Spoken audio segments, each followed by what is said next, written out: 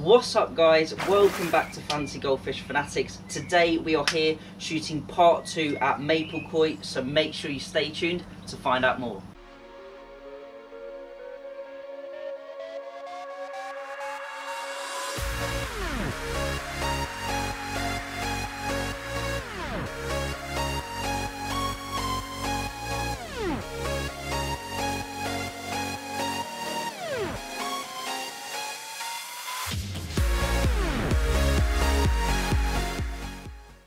Hey Fanatics family, welcome back. Make sure you check out those links in the description and check out our website. Today, as I said, we are here at Maple Koi shooting part 2. If you haven't already seen the first part of the video, then go and check it out.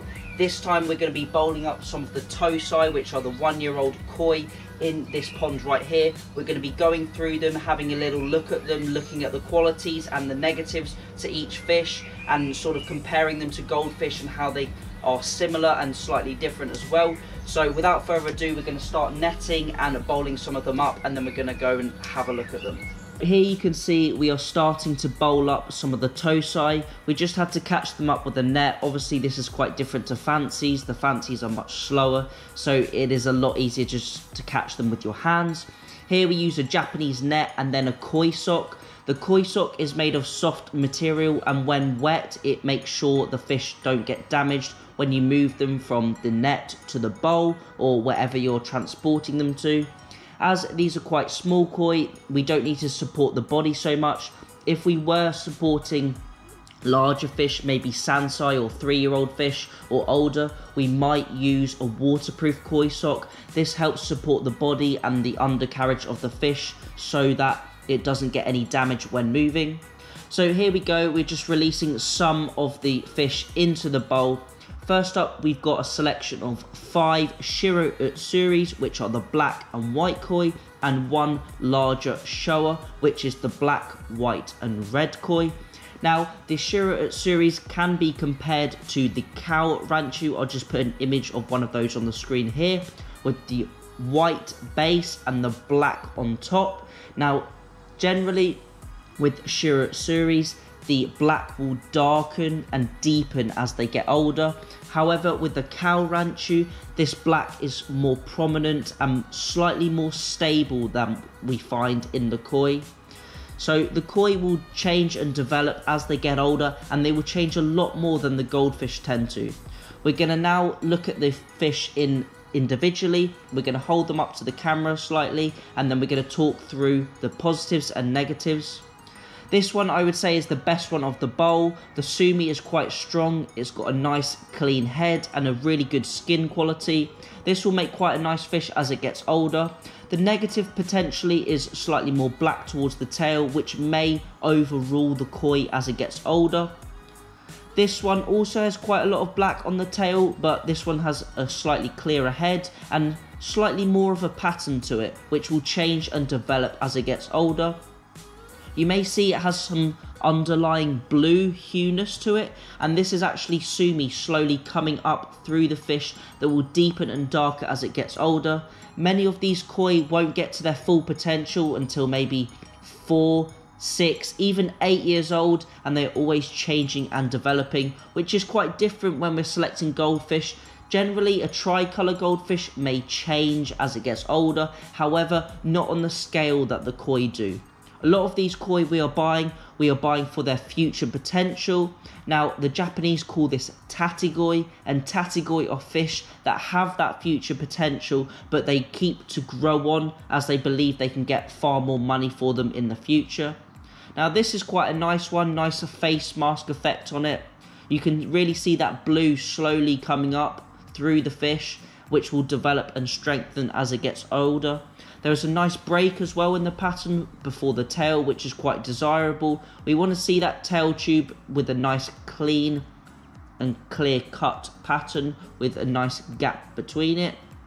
Finally, onto the Showa at the end. This has got quite a nice red stepping stone pattern, and we would potentially call this a tricolour in the goldfish world. We don't tend to see too many tricolour ranchus or arandas compared to the koi industry, where the Showa is one of the most prominent fish you can get. I quite like this fish. It had quite a good black, deep sumi already, and I'm sure this fish will develop nicely as it gets older. This is only under 1 year old as well, and already around 25 centimeters, so quite a good strong sized fish that potentially will grow quite bigger as it gets older.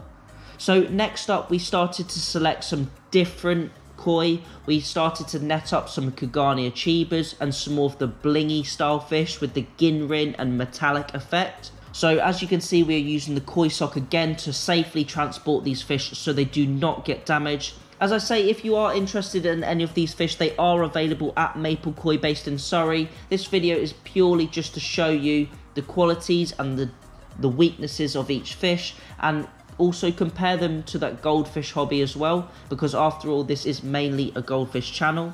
So here you can see we've got some really nice bling, and we're actually going to add some more fish to the bowl so we can really see that comparison in the different varieties and different styles of fish. Now, not only are we looking for the pattern, the skin quality and the luster of the fish, but we're also really looking for that body shape. I'd say when you start out through the koi and potentially the goldfish hobby, really you're looking for that colour, that vibrant colour, the nice pattern. However, I would say as you develop and go through that process, you start to look more at the body shape and more at the potential future size that fish will ascertain. Now here we've got two lovely Hietsuris, really nice quality fish, and these are comparable to the Tiger Ranchu. Actually, I've just noticed this one here is actually a showa, but there is hardly any white on the fish. And you can clearly see on the Hietsuri there is no white present. It's got a nice dark black base with a nice orange pattern overlaying it. Now slightly different, this one is actually a Ki Utsuri, which means yellow and black. So it's got a nice checkerboard pattern over the fish, which should develop nicely as it gets older. I'd say now we go on to these more blingy style fish. They are slightly more related to the wild carp or the wild koi. So the body shape on these are slightly better, and generally they will get to a larger, bigger size. They've got a large frame, and you can generally see that these fish are slightly larger than the other varieties in the bowl. They've got lovely ginrin. Look at the scales. The bling is just absolutely stunning, and in the sunlight that looks absolutely amazing.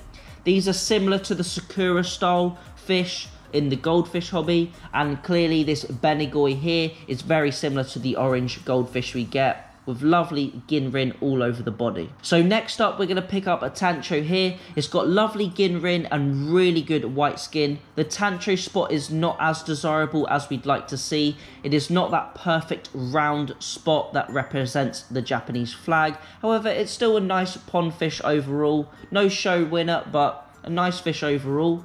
We'd like to see the patterns a little bit more crisp and more solidified, if that makes sense. Now we're onto a Karasagoi, which is a Deutz fish, similar to, as I said, to a Sakura goldfish. Got some lovely ginrin scales on it, but this is actually a Deutz fish, so it doesn't have any scales. Only the larger scales are the ones that you see.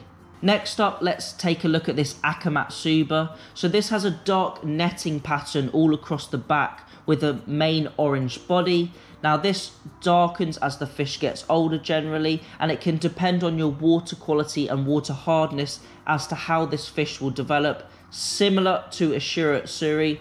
Now you may be fooled, this isn't actually a Shirutsuri because it's got a little bit of red in it, so that fish would have been called a Showa. Now this is a slightly new, rarer variety called a Ginga, which is like a silver ghosty style koi. A metallic fish which has really nice luster, and these metallic fish look absolutely great in the sun. Here we go, a classic Kahaku, and this is actually a Ginrin Kahaku, very similar to those of the red and white Ranchu. And that's it for this bowl of fish. I thought it was quite interesting to compare the different varieties and compare them back to the goldfish hobby. So that's it. I hope you enjoyed this video. I thought it was really interesting comparing the koi to the goldfish side of the hobby and comparing the differences and the similarities. I hope you enjoyed this video. In the future, we are going to be also getting some more koi on the channel, and we're actually going to be doing some koi surgery. So if you want to see that, it's going to be a really interesting video. So make sure you stay tuned for that one and hit that subscribe button. That's it as always. Remember to keep those water changes up, and happy fish keeping.